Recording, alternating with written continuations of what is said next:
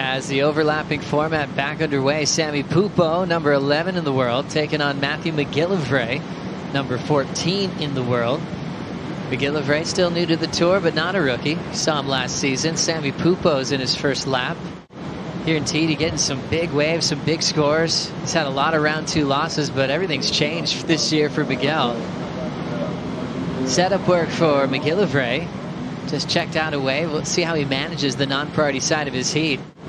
Judges being very critical on the size of the wave, how critical they're riding it in the tube. They love a good foam ball ride.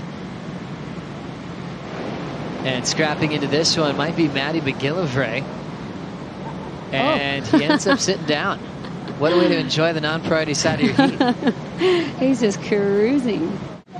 As we look at live action, Samuel Pupo slamming on the brakes to get the vision. Bit of a warm-up wave against Matty McGillivray. Then the speed. Back to McGillivray. And the flyaway kickouts are impressive. They're crucial though too, so you don't end up squished on the shallow shelf right there. A lot of great stories of Tahitian wild cards as we look at 4:19 on the clock. McGillivray will pull in on the first section and go straight down. He's probably hoping that one opened up there, but unfortunately didn't, as we see another bit of a rain squall coming through. So let's see how this affects the lineup with 4 minutes to go. This is Sammy Pupo in the non-priority heat. That one had a lot of foam on the face, so that takes him down. Griff is just so impressive, and Matty McGillivray here just getting a nice deep one, coming out with a spit. Just incredible style there and poise from Matty. Super round.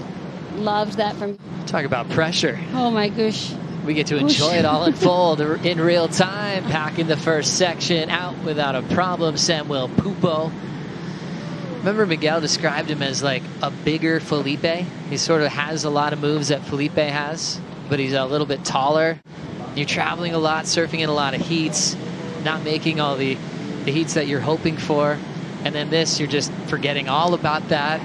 A clean slate as you're just packing perfect barrels at home. Totally.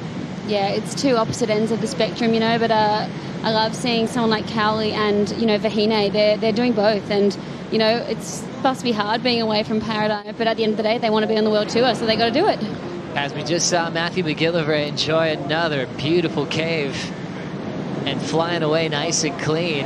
Might be taking the big barrels so far and big names as we catch up to what Cowley was enjoying from the boat. Wow. Samuel Pupo, another great make. Wow, that was an incredible drop. Sammy just engaging the rail, and you could see the board sliding down as he was trying to just make sure he held on to that. Slides out the bottom there. It's coming from behind the spit, and that was a critical wave for Sammy Pupo. And you know, for someone that doesn't have a lot of experience out here, he is not afraid. He is just showing those shades that we saw at Pipe this year, where he came out and was a giant killer.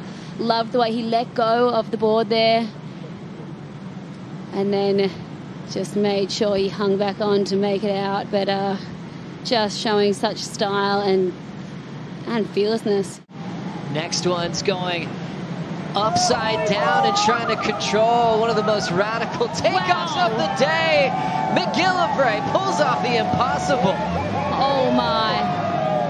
Oh wow. And look, all of his friends just are losing it. I do not understand how he hung on to that, Joe. That was just wild stuff. He was so under the lip. As you can see, the jet ski just going in to get Griff. He got that square on the head, but Matty McGillivray, that was hitting himself in the face, just saying, how did I do that? But look, he's sideways, just getting crunched at the bottom and somehow hanging on to that. I think we could see something very high. Matty McGillivray, we've seen a lot of people try that takeoff today and go down, but he hung on for dear life and just muscled and hulked his way through that foam ball. That was the most incredible thing I've seen all day.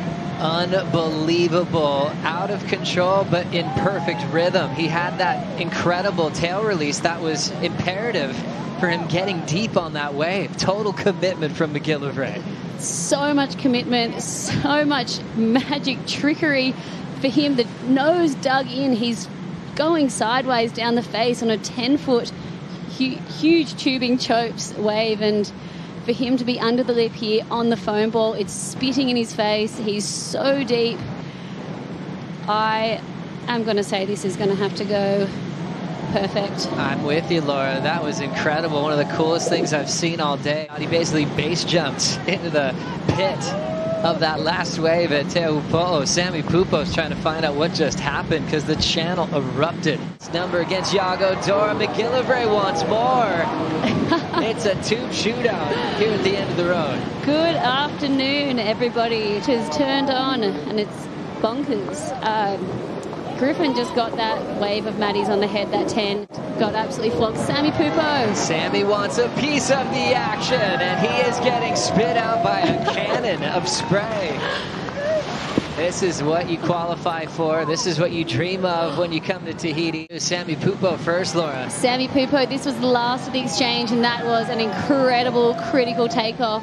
Just sliding down, kicking at the bottom there and just holding his line to just muscle through that. That was some amazing work. Shorter than I would say Maddie McGillivrays, but look how steep that drop is. He's going over the ledge, fully extended to make sure that he does not poke his nose down, and then just putting his body in the face to get under that lip, letting go of the rail, comes out behind the spit, just flying through that. That was just so cool for an 8.93. The takeoff was such a huge part of that wave. It was so critical. And this one continues. Samuel Pupo, 2 big drives, a third one under the hood, and comes out again. Wow. He's a passionate, emotional surfer. You know what that feels like. This is the wave we're waiting for. Is it an 8.08 to take the lead? Wow. I don't know. He was super deep. Had a few sections here. We're going to have to go down to the WAS to see what he thinks. Numbers will lock in for Samuel. A 7.5. Not enough.